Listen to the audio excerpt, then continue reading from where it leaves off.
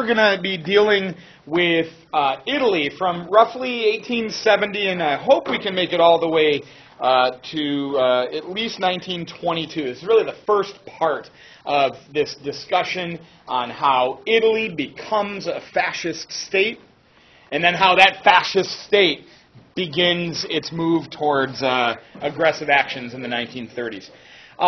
First things first, I'm the realist. I know, it just popped into my head. I'm a big... Who's that person that does that? Yeah, but that's like 2000 late, right? Yeah? No, it's old school. Yeah, I know, that's a long time ago. You guys were... I don't know if you noticed the other day, you were called out by somebody in the YouTube world for your dabbing. They said, "Oh my gosh, yes." So if we ever do turn the camera around again, you got to shape up. Common thing at our school too. Yeah, he was happy to see it wasn't just an epidemic. So anyway, Italy is a new country on the global scene in the 19th century. There is no Italy before 1861. All right. Italy before 1861 is just a collection, not even a collection, it's a bunch of separate principalities or smaller kingdoms, regions that are living on their own and sovereign from their neighbors. So if you were from, like, Venice, you wouldn't say you're Italian. You would say you're Venetian. If you were from Genoa, like Christopher Columbus and all that salami, you wouldn't say you're Italian, you would say you're Genoese. Or you'd probably say it in something that sounds a little more Italian. So there is no united Italy. But these separate regions of Italy are going to recognize the writing on the wall in Europe in the 19th century. This segregated Italy has got an Austrian Empire to its north. They've got a powerful French nation to its northwest. Hopping further north, you've got a German empire, or a German state that is soon to be uniting with each other and with Prussia. So if you don't grow into a bigger nation state, you might find yourselves being dominated, militarily and otherwise, by the more powerful nations in Europe. So in 1861, we've got a unification of what becomes known as the Kingdom of Italy. Despite this unification, there is no national identity. Just because there is now a unified Kingdom of Italy doesn't mean northerners and southerners or people from various regions of now Italy get along with each other. So from its earliest days, it wasn't the most united of kingdoms in Italy. We're going to today talk about a period in Italian history known as Liberal Italy, from 1870 to 1923. When I use the word liberal, I'm not using it in the modern connotation we have in our politics, right? A quick timeout, do not write this. In the United States today, we talk of people being either liberals or conservatives and various gradations of that, right? And what does that mean in the United States in 2017 to be a liberal? What kinds of ideas do liberals espouse? Progressive. Okay, we already talked about this in this class. Yeah, progressive ideas. Give me a couple examples. What might a liberal be in support of? Okay, marriage equality, maybe more gun control, more programs for like a social safety net. Very good. Universal health care. The government maybe being a single-payer health care option. Awesome. Those are all liberal ideas. And then on the flip side, conservative ideas would be, well, the opposites of many of those. And maybe a less intrusive government into the realm of business and enterprise and whatnot. Those are modern conventions, liberal and conservative. But these words have existed for a couple centuries now. In the 19th century, a conservative tended to be somebody that supported the traditional notion of a central monarch. All right? To hold on to like a one-king rule of a nation.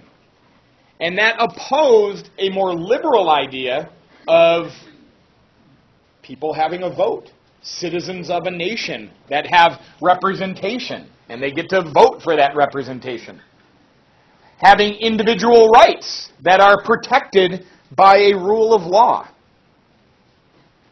So when we say that kind of liberal, or like this liberal Italy from 1870 to 1923, Republicans today that are conservative and Democrats that would say they're liberal, they're all liberals, right? This is what we would call like classical liberalism. They all fit into that idea of individual rights, although they might differ sometimes on which rights to emphasize.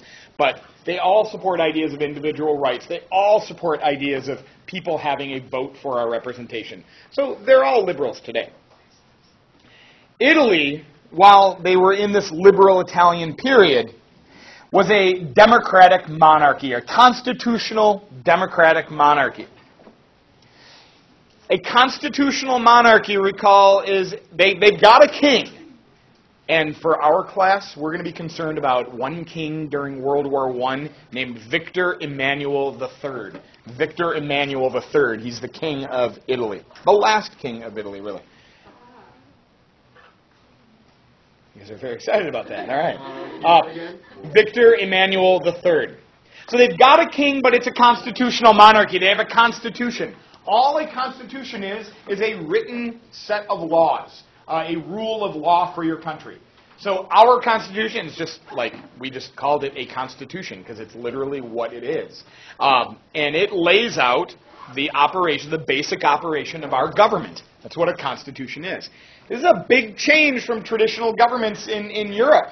If there was a king without a constitution, the king could wake up one morning, stretch his arms, and change the rules for the state. He could do it on a whim. But when you are bound to a constitution that maybe can only be changed by your representative bodies, maybe in conjunction with the king, but you need them along with you, then you can't do quite as much. All right? So this is a constitutional monarchy. Citizens choose their leaders. There are free and open elections. When I say a free election, just because you have an election doesn't mean it's a legitimate liberal democracy. They might not be free. You might not be free to choose who you want to vote for. Like if you ever see guys running in elections and they are excited and they're printing in their own government-run newspapers that 100% of the people voted for them, it's not a free election. People didn't have a free choice. If I were to give you all a vote on whether or not you want me to bring donuts to our next class, there would probably be somebody that would be like, no, donuts are really unhealthy, and I don't think we should be ending our day with that. And we couldn't even get someone to agree with something like that, right? So anyway, also in this liberal Italy, individual rights are protected by Italian law.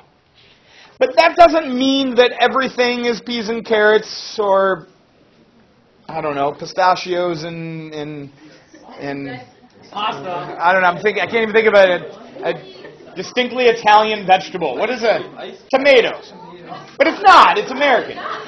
What's rapini? Okay, whatever. I don't know. I don't care. It doesn't mean everything is perfect in this liberal Italy. Because you guys understand. Hey, wrap it up here. When you have like people with some say in how their government is run, we often voice opinions that differ from each other. We certainly see this in our country. This past weekend, we had a pretty big, out-of-nowhere political controversy erupt in the United States, right? And there are distinct sides in this, and there are Americans that are kind of at each other's throats about whether we should accept someone that kneels during the national anthem or not, right? So when you have people with free choice able to freely exercise their rights to decide how a country moves forward, you will have disagreements. And Italy is no different. You got a lot of things going on in this relatively new Italian state. Lots of differences between people that live in the north of Italy and people that live in the more agricultural south of Italy. You've got a wealth disparity, a serious wealth disparity in Italy between the wealthy landowners of Italy and the poorer Italians, in some cases, who are merely tenant farmers. You have an underrepresented working class in Italy. The workers of Italy, the laborers of Italy, in the earliest days of the Italian democracy, don't have a vote. Remember how when we started off too, we only allowed the vote to go towards like the landowners? And what is that connection between only letting landowners vote? Where does this idea come from? Why just landowners? Yes? Maybe they're more educated. Maybe they'll be more likely to make a good decision. What else do landowners do? And in fact, what did landowners do that many other Americans never did, Miss Woodcox? They were the ones that pay the taxes, right? Before 1916 in the United States, it was unconstitutional to charge an income tax. Today, any American that works legally pays taxes, right? And it's just taken right out of our paychecks. That was illegal before 1916. Constitution changed and the government allowed it. Before that point, the only taxpayers in the United States were landowners. And the landowners, of course, thought, well, hey, if we're the ones paying for this government, we should be the only ones making decisions for how this government operates. Kind of only seems fair, right? Like, if you're paying into it, you should be the one to decide. Of course, this idea has changed over time. And then we started taxing all Americans that work. So the vote began to expand in the United States, and we would see the same take place in other young democracies around the world. Even so, there are many Italians that feel disenfranchised, that don't feel a part of the Italian political system. In 1914, right on the cusp of the First World War, this would erupt in Italy in a general strike, where laborers of many industries go on strike to protest their working conditions.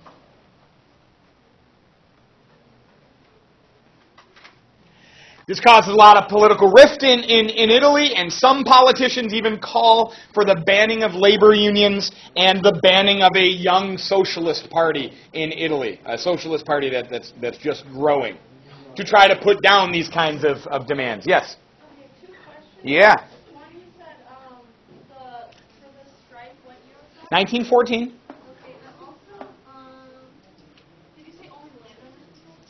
In the original Italian democracy, only landowners could vote, and then the vote would be slowly expanded. But still, the poorest in Italy had the least amount of political power in Italy. So at least a repression of... Yes. Okay. Yeah, frustration and repression, I guess we could say. We also in Italy have a powerful nationalist movement growing. It's the same thing we saw in Japan, and it's the same thing we see in other European countries. Nationalism is, remember, one of the causes of the First World War, right? This idea that your nation should be strong, your nation should expand its borders, your citizens should be proud of their nation. Your nation maybe should benefit at the expense of your neighbors. This existed in Italy as well. Italy, by the 20th century, had begun to create a small empire, largely in Africa. Largely in Africa. In 1885, the Italians got their first overseas colony in a place that is known as Eritrea. I'm going to pick this up, and it is right there. There is Eritrea. Some say Eritrea. I kind of like Eritrea better. I'm not sure which is the appropriate way to say it, but I say Eritrea. A little tiny country in northeast Africa. In 1889, the Italians would expand from there into what is known as Italian Somaliland. Italian Somaliland. What year was that? 1889. You don't have to memorize these years at all. Just know that Italy is getting into the empire-building game. But they're getting into the empire-building game a little later than some of their neighbors. In 1885, the Italians attempted to conquer a much larger tract of land called Ethiopia, or Abyssinia at the time. Abyssinia or Ethiopia, same difference. And they were defeated. Foreshadowing to a later discussion. 1895, the Italians were defeated in an attempt to conquer Ethiopia or Abyssinia. This is going to be a black eye in the prestige that many Italians will feel about their nation. Because this is a white European nation going into Africa and being defeated by an African independent nation. This is a blow to their psyche, right? They'll try to redo this in the 1930s. In 1912, the Italians will fight a brief war against the now failing Ottoman Empire. And out of that war, Italy will take over Libya. So Italy is growing an empire. Italy is growing an empire. But their empire is still small compared to that of the British, certainly, or the French, or even the new German nation. And then comes the Second World War. Strike that. Then comes, we'll edit that in post-production, then comes the First World War, right? The First World War. Thank you. Feel free to correct me when I say stupid things. Then comes the First World War. Now, I don't like this map, but I use this map because of sheer laziness. It's the first one I found that kind of showed what I was looking for. Prior to 1940, the only thing I don't like is, I guess it's okay. I don't like how they call this military alliance in 1914 the Central Powers, because it really didn't get that name until after the war begins. Anywho, before 1914, before World War I began, Italy would join an alliance with Austria-Hungary and Germany. This alliance became known as the Triple Alliance. Originally, it was the Dual Alliance, just Austria-Hungary and Germany, because they both spoke German. Italy hops in on that. And they hop in on that because they see that France and Russia had formed their own alliance called the Dual Entente, which was not really focused on Austria or Italy. It was focused more on Germany. Well, Italy is looking up at France. Notice they share a border with each other. And Italy would say, hey, if a beef ever comes with these guys, maybe we can chip away some land from France. It would be good for Italy. This was a military defensive alliance. What that means is the only compulsion to fight is if anybody in this alliance is attacked by someone else. So if France attacks Germany, then Germany, Italy, and Austria would be in a war against France. If Russia attacks Austria, the three of them would be in a war against Russia.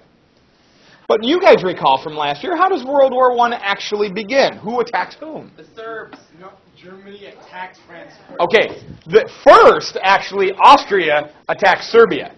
Now, yes, Franz Ferdinand was assassinated by a Serb terrorist, but that wasn't in and of itself an act of war, and it wasn't conclusive at the time whether the Serb government called for it to happen or not. Austria attacks Serbia. Italy's not compelled to defend that. It was Austrian aggression. And then shortly after, Germany mobilizes its army and invades France through neutral Belgium. Again, this is a German aggression, act of aggression. Italy is not compelled to join that. So despite the war beginning in August of 1914, Italy stays out. August, September, October, November, December, January, February, March. Italy is still not in this war. At that point, by April of 1915, with a lot of pressure being put on the king and the government of Italy to join the war, not on the alliance side, the Triple Alliance side, but to join the war on the Entente side. Because by this point in 1915, you've got the United Kingdom, biggest empire in the world. France, stalemating with Germany in the northeast of France. Russia, certainly being pushed back, but giving Austria-Hungary some fits. All right? At this point, the Italians are going to make a decision to join the war on the Entente side. Entente is a French word that means agreement, and all it means is, just remember that France is in that alliance. So Italy, when they actually join World War I, they will leave the former alliance that they were a part of and hop on and become one of the Entente powers. The hope from Italy is the same thing that they had hoped from their original alliance. That should they win a war, they might be able to gain some territory from Austria-Hungary. All right? If Austria-Hungary is defeated, they would be able to gain Austrian territory. That's the goal. During this war, there is, of course, still political division in Italy. That socialist party that had been growing in Italy doesn't want to see Italy jump into World War I. They see World War I the way socialists see war, as imperialist wars, only meant to bring wealth to the wealthy. One member of the Socialist Party in Italy, was this man, Benito Mussolini.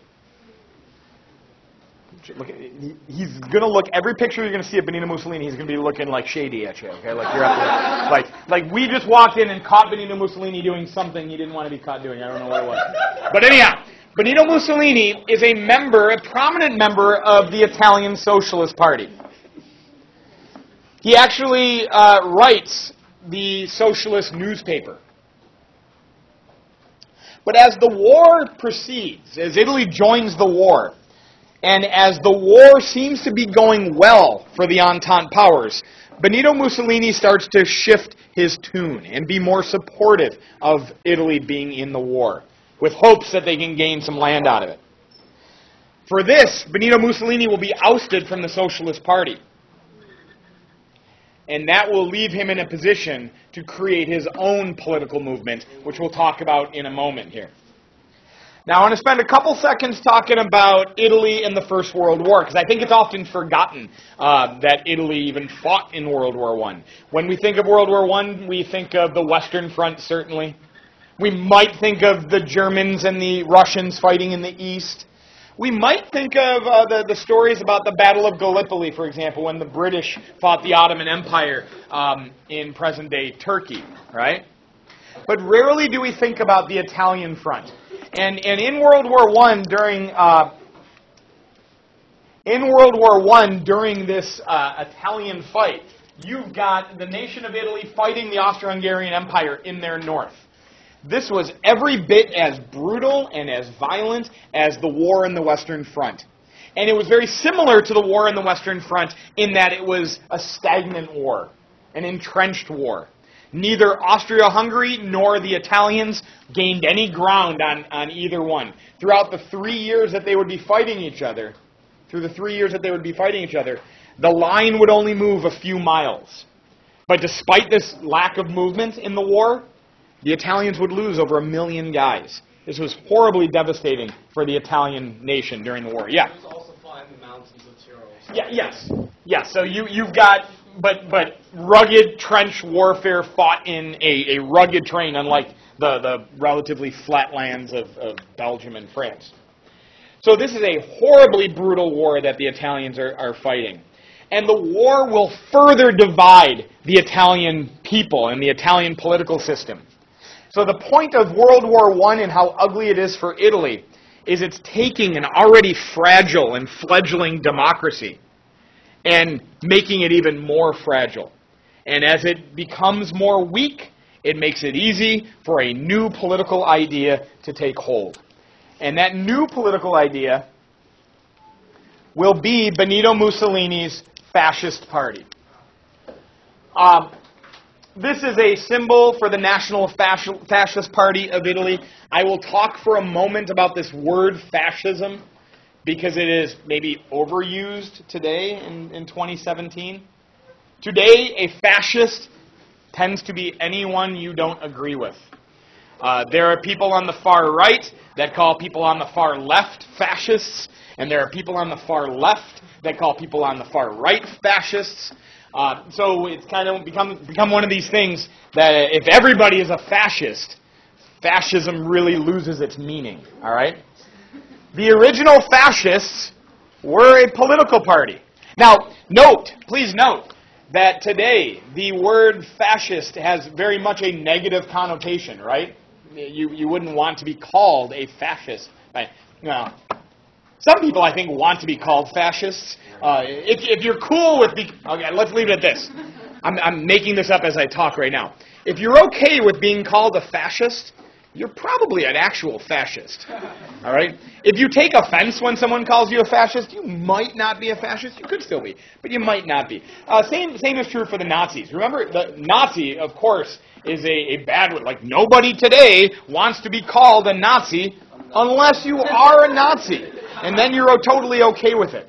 But just like the word Nazi was just an abbreviation for National Socialism in Germany, it was a political party in Germany. The word fascist was merely a political party in Italy. It just so happened that the Nazis and the fascists shared similar ideologies. So the Nazi party really was ideologically a fascist party in Germany. They just didn't call themselves fascists. They called themselves National Socialists. So let's talk about what fascism is. First of all, the word fascist has in its origin this thing from ancient Rome. This is known as a fasces. It's a bundle of sticks tied together, bound together, you see, with an axe head in it. And the idea of the fasces is it is far strong. Like if I were to take one stick out of that bundle and whack Brandon with it, he'd be like, ow! That would hurt. It wouldn't feel good. And if I hit him hard enough, I'd probably break the stick long before I would break Brandon. But if I were to bundle all these sticks together, and even put an axe head in it, and whack Brandon with that, he wouldn't be like, ow, Dobie, stop. He would be like, oh, why? Right? And that would be it for him. Because standing together, they're far stronger. So this became a symbol. This was literally a tool used in ancient Rome. But through centuries, it became a symbol that those that stand together are going to be far stronger than those that stand on their own. All right? This is a symbol that you see pop up in many places. You guys ready to have your minds blown? All right, let's have your minds blown. There's Barack Obama giving a State of the Union address. And here we have to the left of him a fasces. To the right of him, a fasces. Because 50 states standing in union together with each other are far stronger than they would otherwise be. This predates Benito Mussolini's fascist party, absolutely. You ready to have your mind blown even more? Yes, please. Here's Abraham Lincoln at the Lincoln Memorial. And the arms of the chair that he is resting on, there's no axe, but it is still the bundle of sticks tied together. Huh? Well, the axe just turns it into a strong weapon. But this symbolizes, again, this is the fasces, symbolizing those that stand together are far stronger. Wow, you guys are very excited about that. That's all I got right now.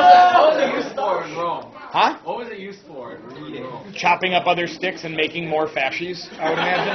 I don't know. Like, it's a weapon. It's a weapon. So, that's where the origin of the word fascist comes from. Now, the party itself, here's what they believe. I'm going to give you 5 ideas. 5 ideas. First, a promotion of nationalism. Fascist states, whether they be Italy or Germany or eventually Spain, fascist states are fiercely nationalistic. Now, this doesn't mean if you're nationalistic, you're necessarily a fascist. But if you're fascist, you are a nationalist. You guys probably do that in like stats or something, right? Yeah. Oh, there you go. So the nation is a unifying force, and it's superior to other nations, right? So this promotion of nationalism. Fascist states also call for the removal of any foreign influences. They want to be totally sovereign and independent and have outsiders out. Build a wall and keep them out. Okay, relax. Yeah, come on now. I know you are being facetious here, but some have. No, can you not take a joke? Right. Well, and this is why though this word gets thrown around in modern politics. Like, there are some that would look at the Trump rallying cries of "build a wall" as a statement that might fit in line with his notion of keeping foreign influence out of the United States. So we still hear this word certainly thrown around today. Fascist states have strong leaders who are dictators in a one-party government. This is just all 2. I'm on 2. Promotion of nationalism. Okay, I'm gonna slow down. I got promotion of nationalism, and then I explained what that meant. Like, the state is a unifying force above all else, and removal of foreign influence. That's all nationalism. My bad. It doesn't matter. I'm never going to have you like list these off. Just kind of understand them all collectively. So number 2, a totalitarian state ruled by one leader, one dictator. in a one-party state. No more Republicans and Democrats debating each other and sharing power in a state. It's a one-party state. What was one of the flaws with Italy prior to Benito Mussolini taking over is they had multiple political factions competing for power and disagreeing with each other. Mussolini and the fascists would say that weakens Italy. 3, war. A fascist believes that war revitalizes a society. That war is good. Yes? He was a socialist, anti-war socialist? He was originally a socialist, but then started supporting the idea of World War I, and they booted him out of the party. So war is good for society. This is kind of weird, right? Because we spend already a lot of time about how most of the world feels. Certainly most of Europe feels after the First World War, right? That war should be avoided at all costs. That's not what the fascists are about. Also, with the idea of building a militaristic war state, that an empire should be created. Fascist states support the idea of expanding their borders and creation of empires. And this all really feeds on itself, right? Because when you create an empire, how do your people start to feel about their country? Yay! It raises the prestige of a nation, right? To have an empire to look upon. Fascists are anti-communist. Fascists are anti-communist. Yes, this is 4. Fascists are anti-communist. Now this is kind of weird, because many of us associate socialism and communism together. And we already mentioned that Benito Mussolini started out as a socialist. So how does he then become an anti-communist? This gets created from the idea of the nationalism of the fascists. Communism in the 19-teens, 1920s, was not about nationalism. It was about reaching beyond national borders. Communism wanted to create an international communist world where the communist world would work together beyond national borders. The fascists weren't about this. They were about nationalism. So going hand in hand with that, number 5, fascists were anti-internationalist. Anti-internationalist. Recall when we talked about Japan in the 1920s. A Japan in the 1920s, like many European countries in the 1920s, tried to work together with the international community to avoid future conflicts. They failed, but we don't really know they're going to fail yet. They failed. A fascist would say, no, we're not internationalists. We are not going to work with the international community. We are on our own looking out for our own best interest because it is our state above all else. Yes? That means they are, I wouldn't say, when I hear isolationist, I hear we're going to keep to ourselves and not interfere with what goes on in the world. The fascists certainly aren't isolationists because they want to create an empire. So they are reaching out. And when you move to create an empire, you might run into other adversaries around the world. They just don't want to necessarily work with others. We're going to hold it off there.